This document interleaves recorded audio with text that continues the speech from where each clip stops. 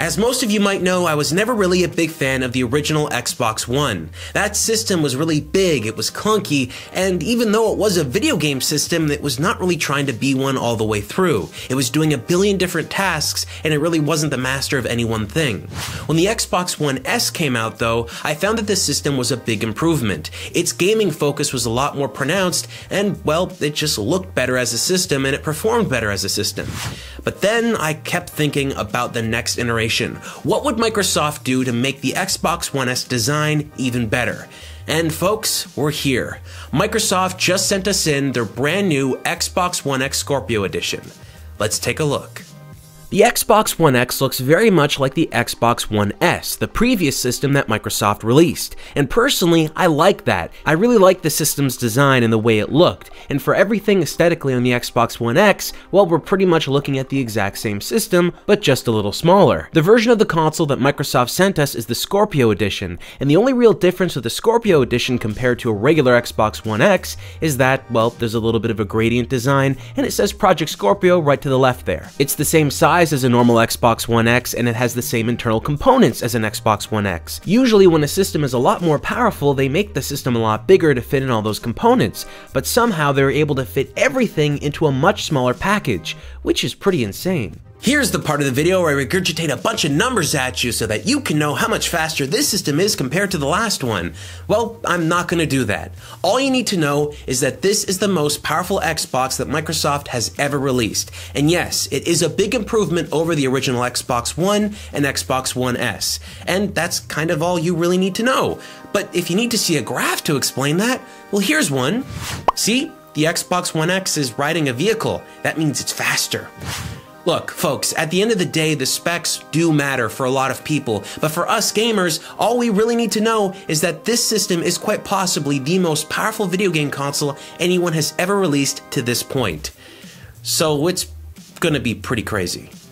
Not only is the Xbox One X capable of outputting 4K gaming at 60 frames per second on your TV, but it's also capable of recording 30-second batches of gameplay at any point from the built-in options on the system. However, we wanted to take a step back and let the system run the best it could without taxing the hardware by making it perform additional tasks. We reached out to Epiphone Video, and they gave us a solution called the AV.io 4K, which is a USB video capture card that's capable of capturing 4K at 30 frames per second. The majority of this video was captured with the AV.io 4K, but once in a while we'll showcase the internal recording abilities of the system, and when that happens, the footage will be marked at the bottom of the screen. The quality of this capture card looks fantastic, and it really captures all the details that you can see with the Xbox One X at 4K. The only negative we had with this capture card was that it only captures 4K at 30 frames per second. Lower resolutions will go at higher frame rates, but unfortunately for the resolution we were capturing, we were simply limited to 30 frames per second. But because of the really positive experience I had with this card, I would recommend anyone that wants to get an Xbox One X and stream it using their PC to get this card to get that 4K resolution. We were given a whole bunch of Xbox One X enhanced games to try out on the brand new system, because realistically you really want to test out enhanced games since those are the games that are going to have the most benefit on the Xbox One X. So the very first game we looked at was Disneyland Adventures. You remember that game? I mean, I am shocked that this is one of the games that got a 4K Ultra HD and HDR upgrade, but here we go. Now to be fair, Disneyland Adventures is kind of an interesting game if you're into Kinect. I never really was, but this game is good for kids. However, I don't know how many people out there are rushing to get an Xbox One X to play Disneyland Adventures. But hey, if that game doesn't work for you, why not rush a Disney Pixar adventure, which is exactly like Disneyland Adventures. It's another Kinect game which also has regular Xbox One controls, but you're basically looking at two run-a-thon games, which I'm not really a big fan of. However, I will say this, in Rush, a Disney Pixar adventure, there's a really good level from Finding Dory that just has a really nice scenic look, lots of nice rich colors, and honestly in HDR and 4K, this level looked really nice. But unfortunately, I know a lot of you out there aren't going to care about these two games, so let's get into something that I think people would be a lot more interested in. Zoo Tycoon Ultimate Animal Collection. Yeah, this also has a 4K Ultra HD and HDR upgrade, and sure, it kinda looks nicer, but again, we need to look at something that people are legitimately interested in. And personally for me, I've always wanted to see a really cool platformer on the Xbox platform. So here's Super Lucky's Tale. This isn't really the greatest game in the world, but it's a good one that kind of services as a great way to see what the Xbox One X is capable of. Now the footage you're seeing here is the game running on the Xbox One S, which will give you the exact same experience as if you're running it on an Xbox One original. But what we're going to do here is show you the difference between the original game running on that platform and on the right side, Xbox One X at 4K. And as you can see, there's actually a little bit of a difference when it comes to the clarity of the image. But one of the interesting things about the Xbox One X is that it's also capable of super sampling this exact same image on a lower resolution screen. So if you don't have a 4K screen in your house and you do have an Xbox One X and a copy of Super Lucky's Tale, you'll get this super sampled image on a regular 1080p screen,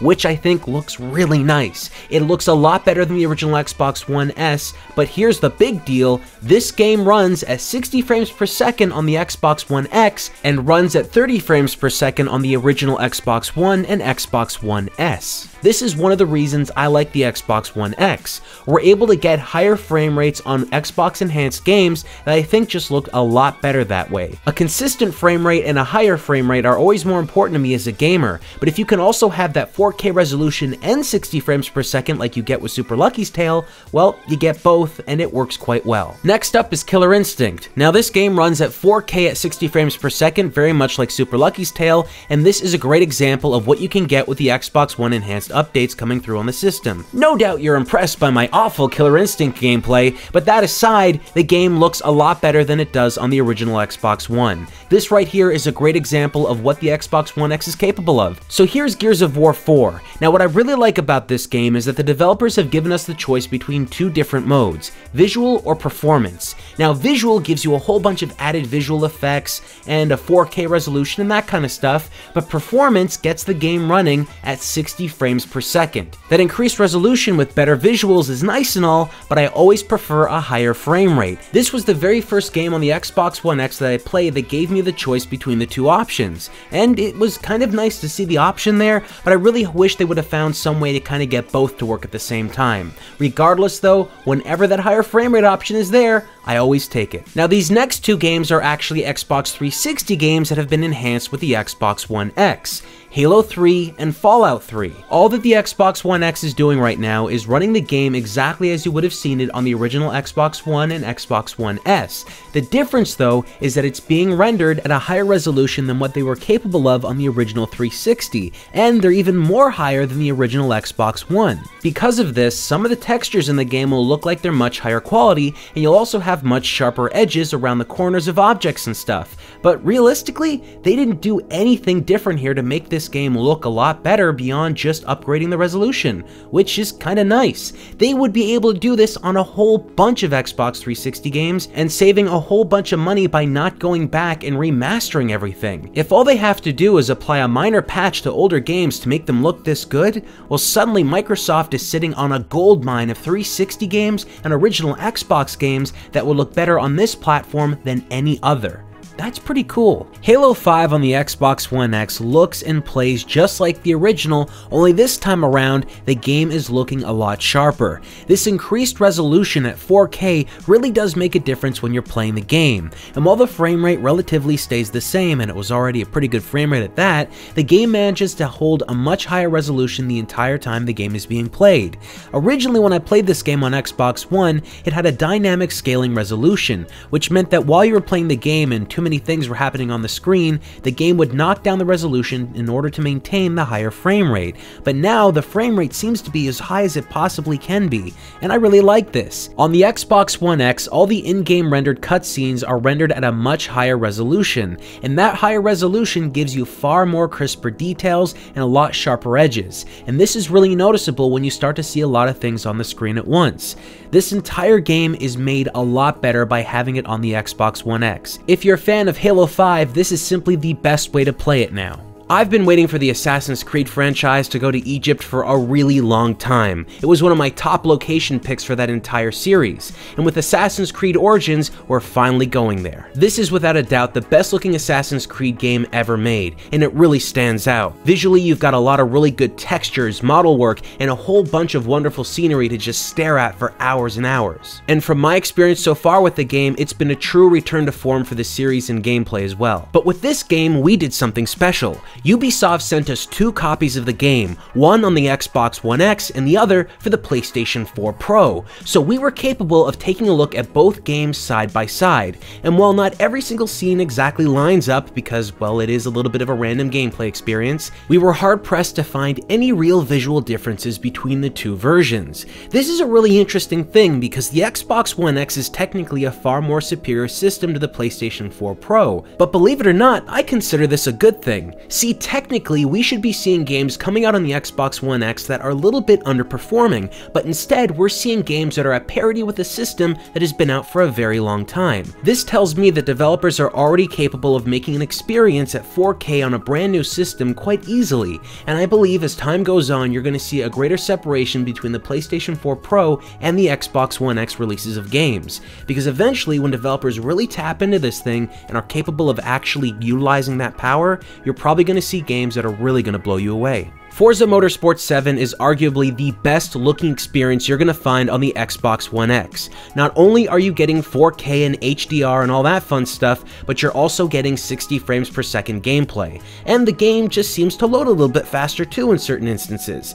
While you still do have the longer loading times that are kind of normal for Forza Motorsport at this point, you definitely have a much better experience here. The racetracks, the cars, the lighting, the weather effects, everything looks great on this game, and it looks even better when you're playing it on Xbox One X. One thing I noticed immediately while playing this game in 4K was that all the models seem to have much sharper and refined edges because of the increased resolution. And taking into consideration that in this game you're primarily looking at cars, yeah, it's important. Rise of the Tomb Raider is another game that looks a lot better playing on this system. There's moments when you're looking at Laura's face that she almost looks so realistic that you could almost swear that it was an actual actress that they were filming. And again, just like Assassin's Creed Origins, if you want to be playing this game on a console at the best quality you can possibly get, the Xbox One X is where it's at. But interestingly enough, for this game specifically, it looks a lot better running on the Xbox One X than it does on my PC. And that just blew me away. But the experience is not perfect for every single game. Quantum Break is an example where I really didn't notice much of an improvement. Honestly, I wish I could tell you that there was some really big change between the Xbox One Enhanced version and the original, but aside from a slightly just more stable frame rate, the game looks the same and basically plays the same. You don't have an enhanced frame rate to 60 frames per second, and the resolution didn't go to 4K. And although the original frame rate seems to be a little bit more stable now, that's really all they did here. The benefits of the Xbox One X come from 2 things: the quality of your TV and the games you play. Because not every single TV is going to get the benefits of the system, and not every game you're going to play is going to make use of the Xbox One X hardware. I was playing the console on a 50-inch 4K TV about 10 feet away from me, and in that setup I couldn't see any improvements from my couch. I had to get a little bit closer to the screen to see any difference. So if your television is larger than 50 inches, well, you may have an easier time seeing all the beautiful detail from the comfort of your couch at about 10 feet. Another factor in your experience with the Xbox One X is whether your television supports high dynamic range or if it doesn't. Now, some original 4K TVs that were sold out to people actually didn't have HDR support, and that's kind of sad.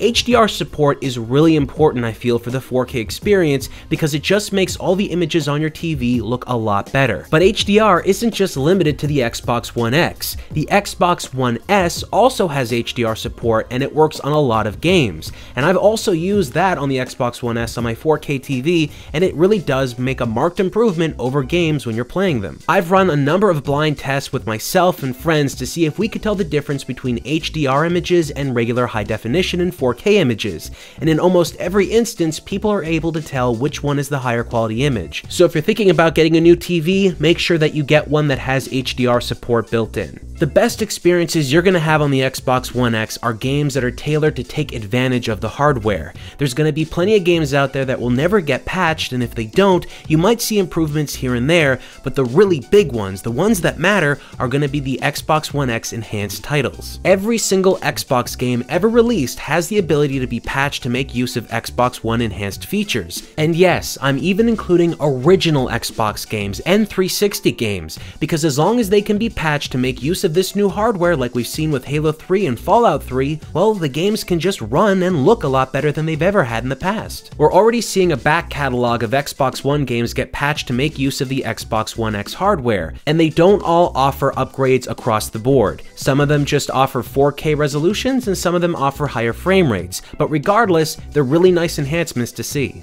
So if you've made it this far into the review, there's probably one question on your mind right now. Should I buy an Xbox One X? Now there's two factors. One, if you own a 4K TV and you have an HDR TV as well, yes, you gotta get yourself an Xbox One X. The performance increase is amazing, and the high resolution games actually matter quite a bit, especially if you're into those larger resolutions. And I imagine if you got a 4K TV, this may have been one of the reasons why you did that in the first place. Your investment in this console will be very well worth it. But the second factor is, well, what if you don't own a 4K TV and you only own a 1080p screen, or perhaps another screen at some other resolution? Well, with this console, because of how much more power it's got in it, some of the games just tend to run better. You get more stable frame rates, better resolutions, and in honestly most cases, the games are just better performing on this console. So yeah, even if you have one of those TVs, it's worth getting. At the end of the day, if you don't own an Xbox One right now,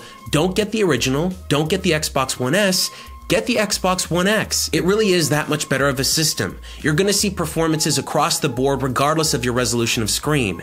And even though it is a little bit more expensive, I personally think it's a worthwhile investment. But hey, that's only my thing. If you don't really care about those higher frame rates and those bigger resolutions, well, this probably isn't the system for you. For everyone else out there, and for the hardcore gamers in mind, you probably want to get an Xbox One X.